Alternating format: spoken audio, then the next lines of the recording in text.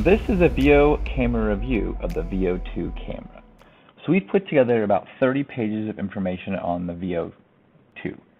This is a summary of what we've learned, and we've also broken down an index of all the questions you might have about the camera. So you can see here the first generation camera. We've recorded over 2,000 games with that version. And then you can see here the new camera. We're recording and streaming from regionals. We've done about 40 games so far with that. One of the things that we've appreciated about the Veo 1 is the simplicity. If you're just recording the new Veo, you can still start and stop with the tap on your phone. And the editor is the same for the 1 and the 2. So if you've used it before, you don't have to relearn it. We do have a pretty in-depth video tutorial down farther, but the upgrade is definitely the hardware. So the ability to live stream and store more games and charge while recording, those things are all pretty huge for certain types of teams, and we highlight those types of teams in the review. There's a new chip in the camera that does processing while it's recording. That gives you shorter upload times, which is great. The directed highlight has a better digital zoom resolution. The audio pickup from the mics is better, and there's an ability to cast to your TV when you're streaming. So all those upgrades outweigh, in our opinion, the challenges of the new camera.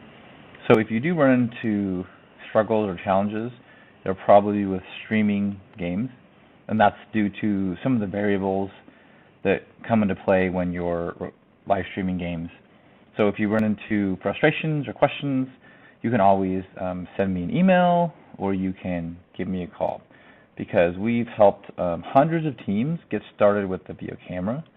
So we've probably run into most of the issues that you're going to encounter.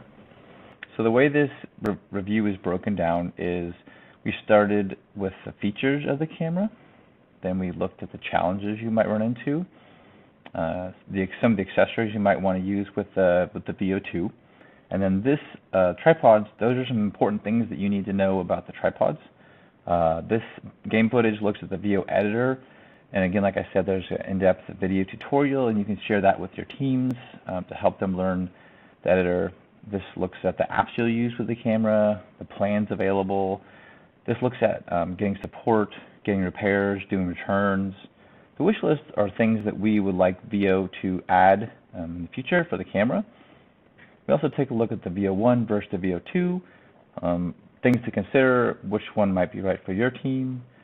Veo camera tips. These are quick tips that we've kind of picked up the last few months. And then lastly, how we can help you as you're looking at the Veo camera. So when you go into a section, at the bottom of the section there'll be a quick link that takes you back to the review. So this should make it easier for you to get the questions you're looking for answered and navigate the review pretty quickly. As you go through the review, if you run into things that aren't covered, please let me know. You can email me, ben@easysportsvideo.com, or you can give me a call, 816-398-8846. I will answer your questions, and I will add them to the review for future teams. At the end of this, if you decide that the Veo would be a good fit for your team, we are an ambassador for Veo. So at the bottom of the review, we have a link to our discount page. The way that works is you go to the page, you enter your name and email, and it will send you a discount code, and you can use that when you check out to save money if you get the camera. So I hope that this Veo camera review was helpful for you. If you have questions, again, let me know, and looking forward to helping you with your sports recording needs. Thanks.